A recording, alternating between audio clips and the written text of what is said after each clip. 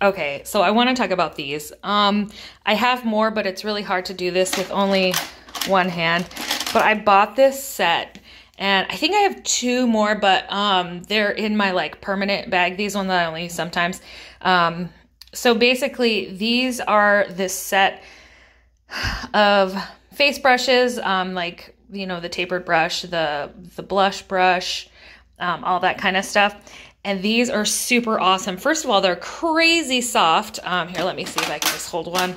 They're crazy soft. They're very easy to clean, but they're very thick and like luxurious.